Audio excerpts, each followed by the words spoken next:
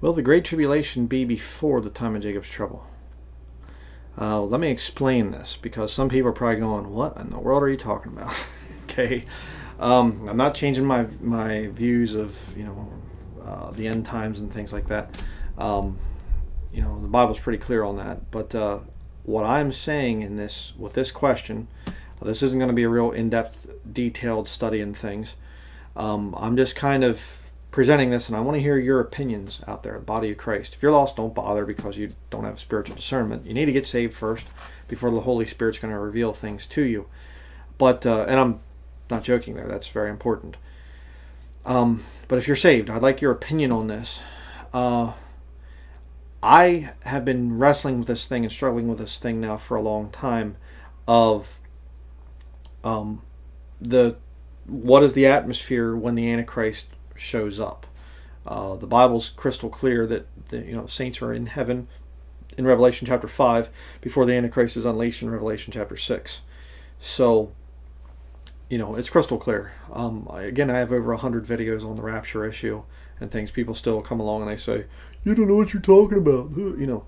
Yeah, I've just only been preaching on it for years and years and years and covered every argument, counter argument, and all this stuff. Whatever. Some people, you just can't convince them. They're blind. But here's what I'm saying, okay, and this is the debate here.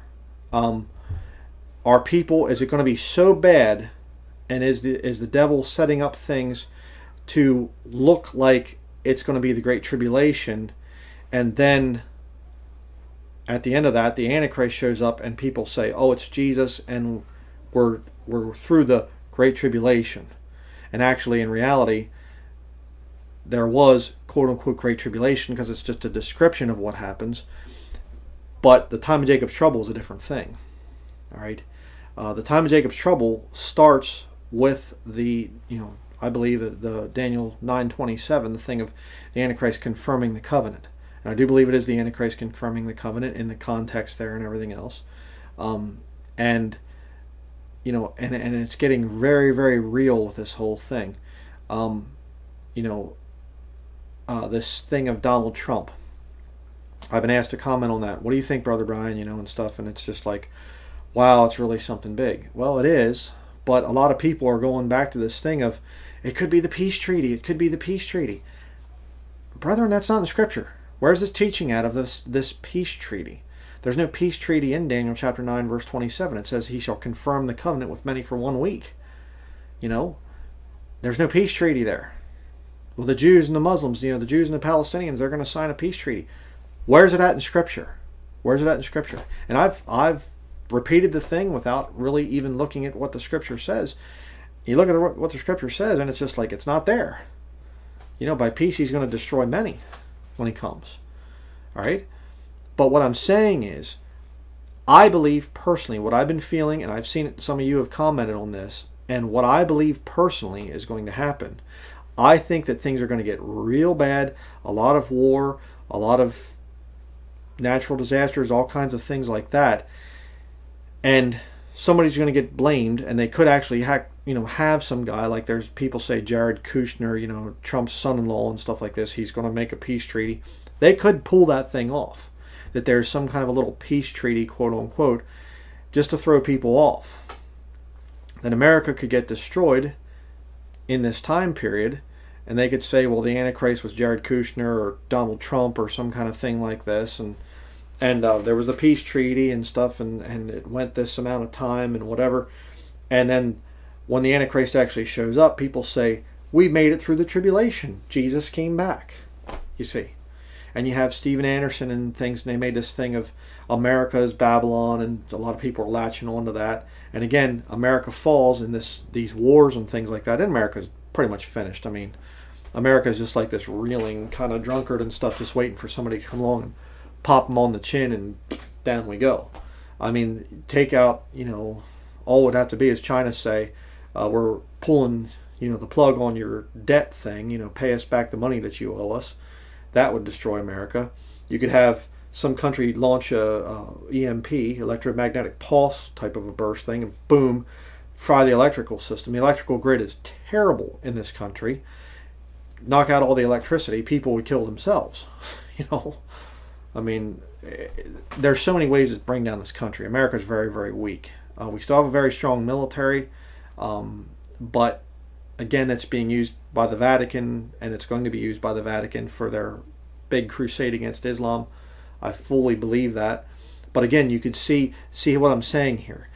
Destroy America, and you could even make some kind of a peace treaty in this whole thing, and then America gets wiped out. People say Babylon has fallen, Revelation 18 has been fulfilled. This man comes back, the man of sin, but he comes back as a perfect counterfeit Jesus Christ, which, again, I've talked about the thing of, I believe that they could be actually, all these Catholic artists could have been painting the Antichrist down through the centuries, this Jesus guy of the Catholic Church. There's no description at all like that in the entire Bible. Actually, Isaiah chapter 53 says that he's not very attractive. There's no beauty in him when you see him. He's not an attractive man. But you look at the Jesus of the Catholic thing, he's this handsome guy with the long curly hair and stuff. It's not Jesus. But you could have this whole thing happen, and where basically it's really bad, and then Antichrist shows up and people say the Great Tribulation is over, and now we go into the millennial kingdom. And reality is, things are just going to start getting worse. As bad as it is right now, again, there's people that are looking at the fires in California. They're saying, well, see, a third of the trees being burned up, and people are trying to say that we're in the Great Tribulation right now. And I think in the midst of all that war stuff, I think the rapture could happen, and then things get really, really bad, and then the Antichrist could show up. I don't know, but let me show you two scriptures which kind of lead me to think that it's going to be really bad, and people are going to say that this is the Great Tribulation, and when the Antichrist shows up, they're going to say, second coming. This is Jesus, he returned, Babylon, USA fell, and we're here in the millennial kingdom now. And so, again, that's going to make it a really big thing, because then the people are going to be like, well, he's Jesus, he's telling us to take this mark and worship his image. Let's do it. Because we already went through the Great Tribulation. You see what I'm trying to get at here? Let's look at the two different passages here. Matthew chapter 24. See if we can see this break here. All right. Matthew chapter 24,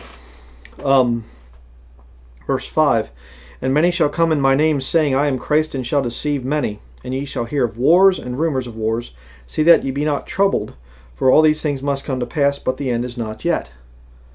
You see? He's saying these things must come to pass. See that you be not troubled. It's not just rumors of wars. It is actual wars. It's bad times.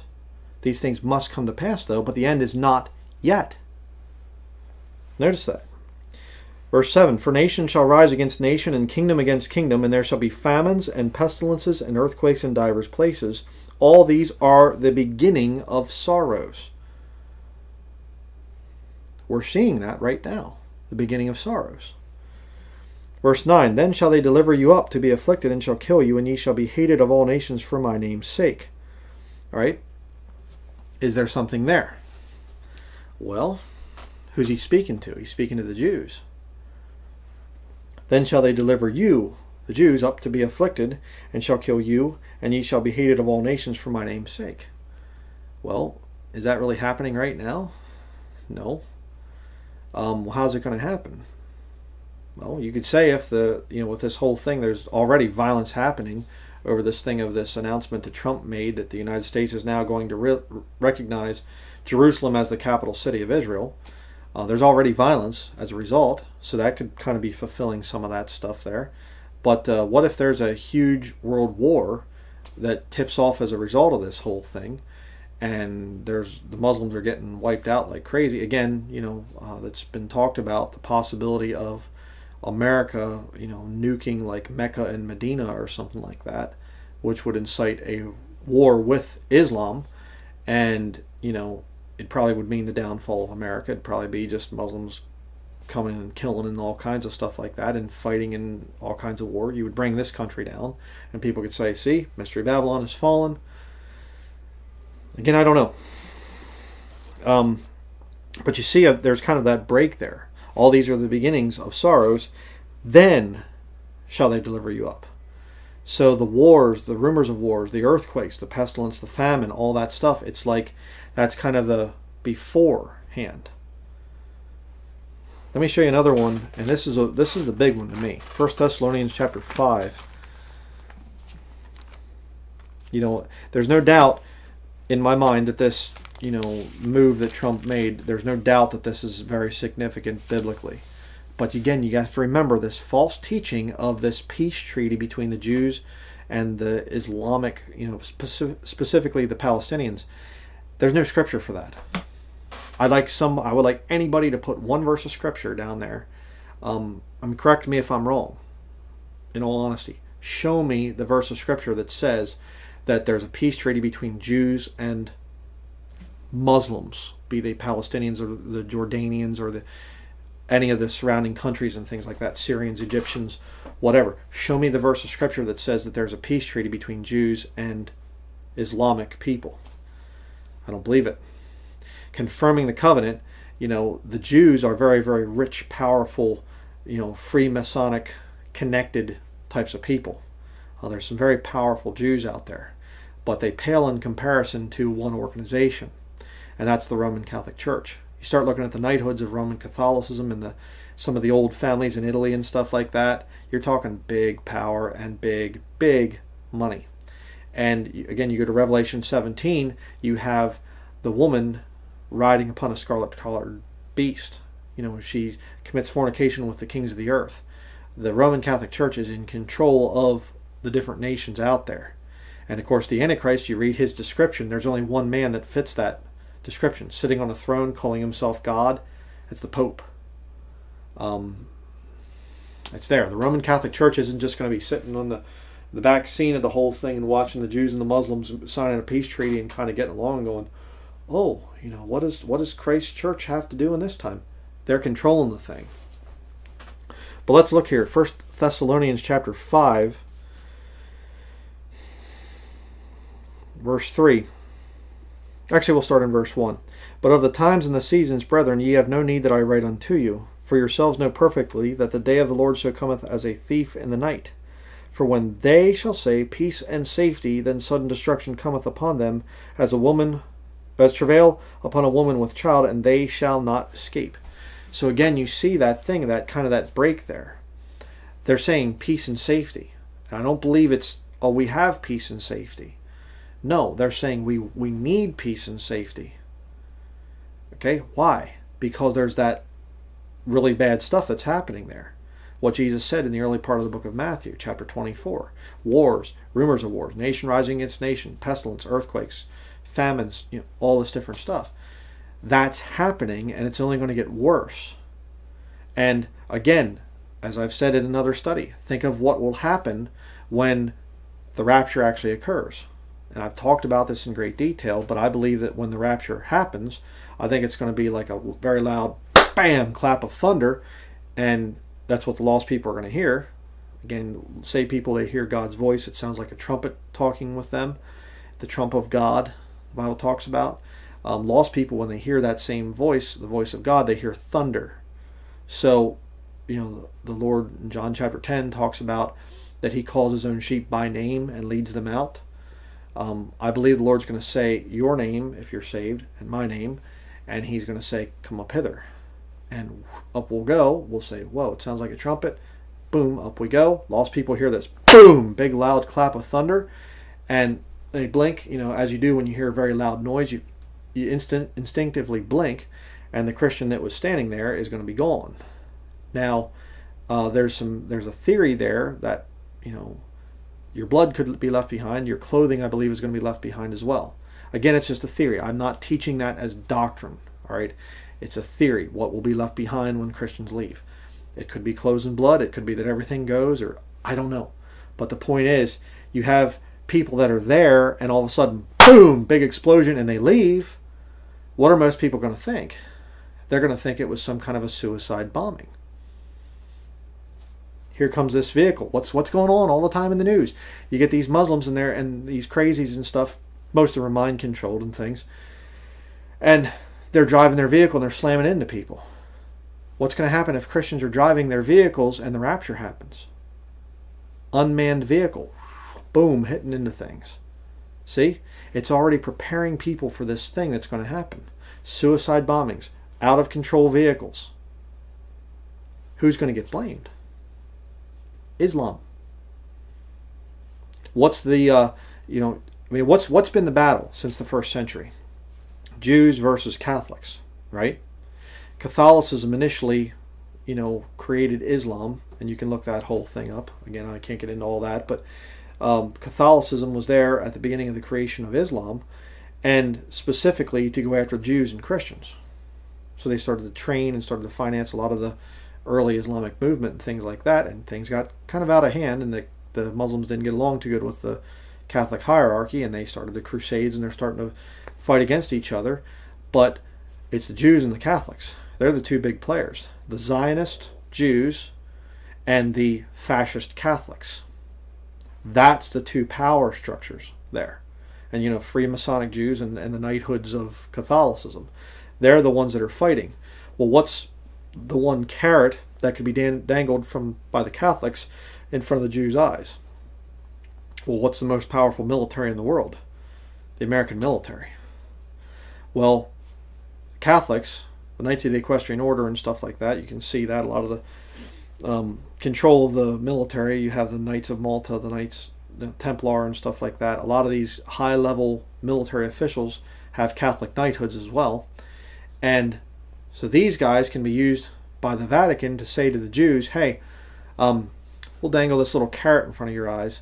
How about you confirm this covenant with us? And the Jews say, not interested. Sorry, get away. And the Catholics say, what if we wipe out Islam? One of your biggest enemy, basically, the biggest threat. What if we give you the city of Jerusalem in exchange for us having some rights to the temple that's built there? That's already going on, brethren. It's already happening. Now, what if that occurs and the Catholics say, we're going to wipe out Islam? We're just waiting for the right event to happen. Rapture occurs, boom, you see a bunch of people leaving, and they say, oh, they're radical fundamentalist Christians, just like they say radical fundamentalist Islamic, jihadists or whatever. Radical fundamental Christians leave, and there's, what looks like suicide bombings and unmanned cars slamming into things, and they go, this is the biggest attack ever by radical Islam. And if the children disappear, oh boy, it would really be bad. See? And this could make this war type of a thing happen, and there'd be all this killing and everything else, and then the Antichrist shows up. See? Or he shows up and he confirms it. I mean, I don't know how the whole thing's going to work out. How does this whole thing play into it and stuff? What's happened right now? And I know another friend of the ministry sent me an article saying that the Jews are now saying, hey, if we get Jerusalem, if the embassy is moved from Tel Aviv to Jerusalem, the U.S. embassy, then maybe we can start to rebuild the temple. I mean, it's like, okay, wow, things are shaping up very quickly. But I really have a feeling within me that there's this really, really bad time, and then that break when the Antichrist shows up. And again, there could be war, there could be fighting and stuff like this over what's happened, and the rapture happens, and there could be a lot of killing, or the Antichrist could show up right around that time period, confirm the covenant between Catholics and the Jews, and says, we'll totally take out the rest of Islam that's left over, or whatever. Or maybe they'll do that as a result of the rapture. The rapture happens, Antichrist shows up and says to the Jews, okay, now we have the justification, let's go out and wipe out all the Muslims. I'm really sincerely, wanting to get input from you in the body of Christ. What do you think? Yes, I do believe that this move is significant. Yes, I do believe it has some very deep prophetic implications. But I'm not going to perpetuate a teaching which has no basis in Scripture, and that is the teaching of this could lead to the peace talks between the Jews and the Palestinians. There's no scripture for that. Again, prove me wrong. Prove me wrong. If somebody out there can show me the scriptures that says in the end times that there would be this peace treaty between Jews and Muslims, show me. Show it to me. I don't see it. I don't see any kind of scripture at all for a Islamic takeover of the world and the Islamic Antichrist and this other stuff.